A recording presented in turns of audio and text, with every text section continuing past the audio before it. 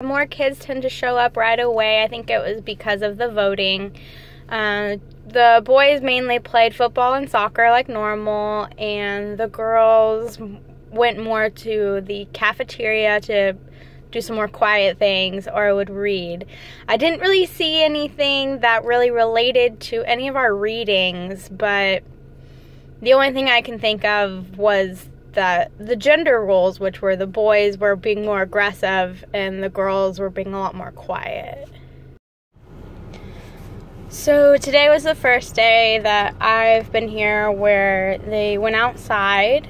No fights or anything like that, just more kids playing soccer, football, etc. And yeah.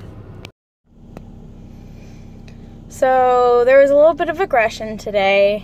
There was a kid that bit another student, and they fought back with aggression by pushing, and the rules are no pushing, no biting, and they had to go talk to someone, and one of the TAs came back with a piece of paper for them to sign to give to their parents.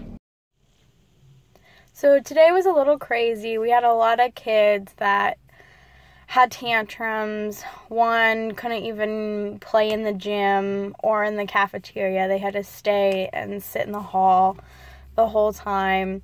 A girl lost her scarf and turned out to be in the library, which was nice. And then we had 2 more incidents in the gym where there was pushing and shoving and crying, and it was kind of crazy. So today was a little different. I went into the cafeteria instead of the gym, and it's very different. There are more girls in there that just color and play with toys, while most of the boys are in the gym playing sports and everything. There were a couple of boys in the cafeteria though that were playing Pokemon, which I didn't think that was a thing anymore, but goes to show that you just have to keep in mind with what the kids like to do nowadays.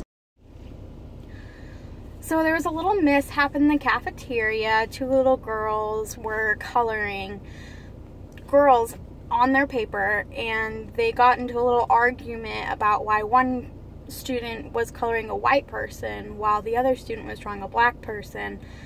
And the teacher and I had to explain to her that that's just, there's different color skin per each person, and there's nothing wrong with coloring one person white, one person black.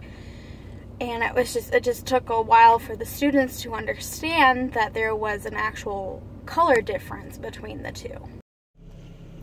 Today was just a normal day, not very many kids in the cafeteria. The only thing that I noticed that might relate to some of the readings were 3 little boys making fun of each other's shoes based on the cheapness of it. So that could relate to maybe like the socioeconomic stability that each child has. The ones with like the Air Jordans versus just the regular Nike shoes or New Balance shoes. So today was a little different. I came in the afternoon instead, so it was very different from the mornings. And the only thing that we really did was play on the playground and then help kids do their homework. So there wasn't really anything that was specific due to our readings, but for it being the last time, I thought it was a great experience to learn everything and to see it from a kid's perspective.